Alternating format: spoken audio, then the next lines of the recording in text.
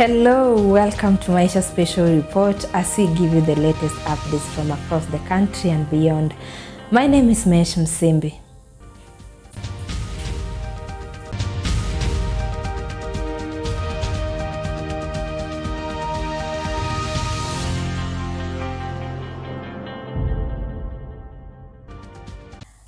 Alright, we begin our broadcast with the story where President William Ruto on Tuesday officially opened the special plenary sitting for the East Africa Legislative Assembly (EALA) during the inaugural sitting of the 5th Assembly. The 63-member State Assembly will hold its sittings in the country for the next 3 weeks to consider reports by different committees. The 3-week session, which ends on March 20th, will hold its debate under the chairmanship of EALA Speaker Joseph Ntakitirimana. Insightful debates and fruitful deliberations as you usher in the 3rd session of this assembly. Feel at home while you are in Kenya. It's called Magical Kenya, the home of all humankind. And I urge Honorable Omar Hassan, Chair of the Kenyan chapter of the Assembly, to use this session to introduce you to the warmth and hospitality of countries using arbitrary formula are rated here, and if you don't do certain things, you are taken down, and as you are taken down, you pay more interest. It is also, we need to have a conversation about credit rating agencies, and we need to have a conversation about risk assessment. Because there is perceived risk that becomes larger than real risk. And that perceived risk is pushed by certain quarters to make Africa uncompetitive. And that is the reason why, while others are accessing development resources at 1 or 2%, most African countries are accessing development resources in markets at between 10 and 15%. Explain to me, honorable members, if one set of countries are accessing development resources at 1-2%, and another is accessing between 10 and 15%, is it realistically possible for us to grow at the same rate? No.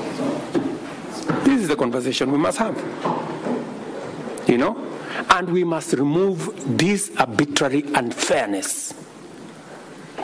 You know, this arbitrary unfairness from global financing. And that is why we are saying we must have a thorough conversation about the reform of multilateral development banks and the whole international financial architecture as a whole. When we started this debate a year ago, we looked like mad people. But I promise you, today, in every meeting, everybody has come to the conclusion that there is a problem with the architecture of international financing. And the conversation is no longer if, the conversation is when are we and how are we going to reform it. And that is why it is important for institutions like the East Africa Legislative Assembly to apply your mind to what kind of contribution are you going to make in this reform that is going to make our economies access development financing. It is the only way we can make meaning to our development. The last IDA replenishment, for example, in 2021, raised US $91 billion, which was disbursed to eligible beneficiary countries over a period of 3 years. The Kenya Summit that we are holding in April aims to highlight to donors and other development partners critical priority target areas of development financing in Africa and in our region, make the case for a significantly higher level of financing in IDA 21 cycle, and support East African countries to effectively address development challenges and exploit the huge opportunities that we have in our region.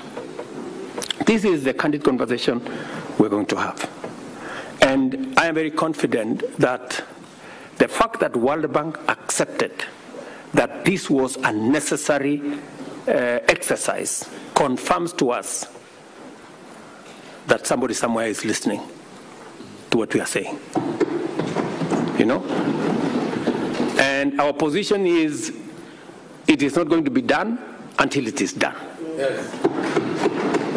I have invited my fellow heads of state and government to participate in this highly important platform. Being confident of this Assembly's capacity to facilitate transformative interventions, I urge you, honorable members, to join this course and formulate your contributions to this endeavor with urgency. Give some imagination, put in it some ambition, so that together we can push an agenda that is going to support all our economies. I am highly obliged to you, Honorable Speaker, for inviting me to address this Assembly. I do not take your consideration for granted, and I believe we're going to have a discourse that is going to be beneficial for all our countries. I wish you all, honorable members, productive engagements, insightful debates, and fruitful deliberations as you usher in the third session of this Assembly. Feel at home while you are in Kenya. It's called Magical Kenya, the home of all humankind.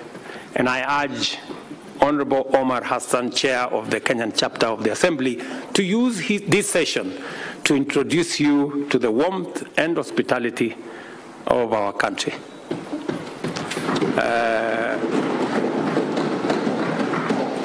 And I urge you, Honorable Hassan, to make that only in places that are licensed.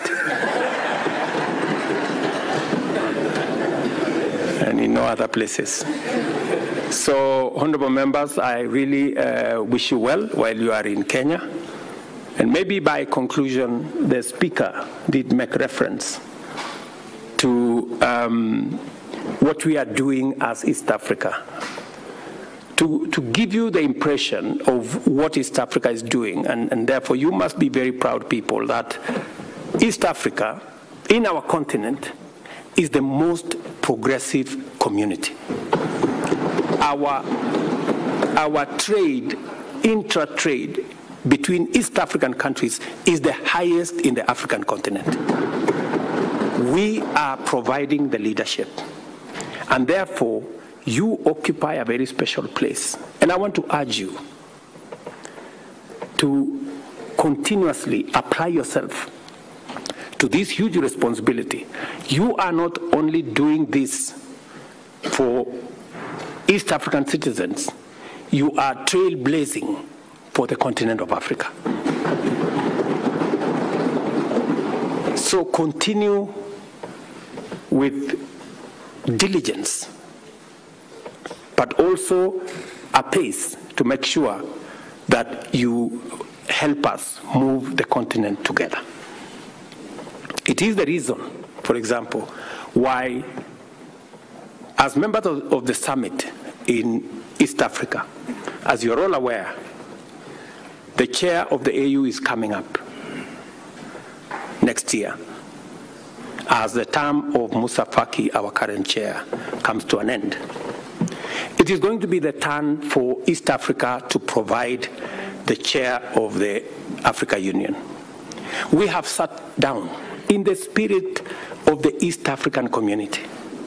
We have consulted as heads of state from the East African community together, and we have agreed to sponsor one candidate as East Africans.